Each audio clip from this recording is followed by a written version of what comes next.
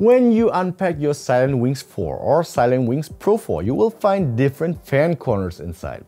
In this video, I will explain what these different corners are used for. The Silentwings 4 come pre-installed with the vibration damping pushpin mounting and are designed for use as case fans. They provide damping of vibration that may be transmitted to the case during your gaming session. That's typical of bequiet. However, you can also attach the plastic mounting corners if you prefer to use screws for your case mounting. But these corners are also good to use them on a CPU cooler or radiator. If that still isn't enough for you, the Silentwings Pro 4 are exclusively delivered with pre-installed radiator corners in addition to the two already mentioned. These not only provide a distinctive appearance but also ensure a seal on the frame to prevent unwanted air escape and maximize cooling and performance, especially on radiators. Exchanging the corners is very easy. Just briefly press the locking tips on both sides slightly downwards and then pull the mounting element upwards.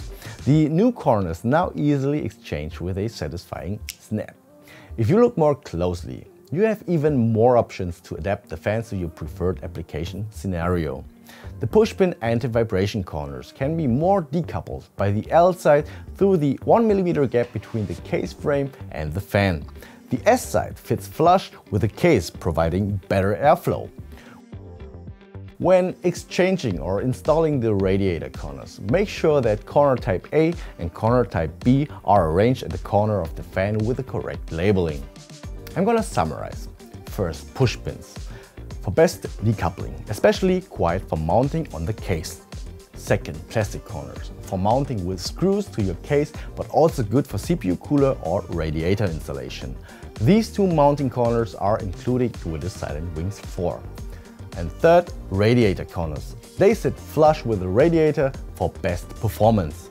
These corners are additionally pre-installed with the Silentwings Pro 4. With these tips, you should be able to get the most out of your Silentwings 4 or Silentwings Pro 4.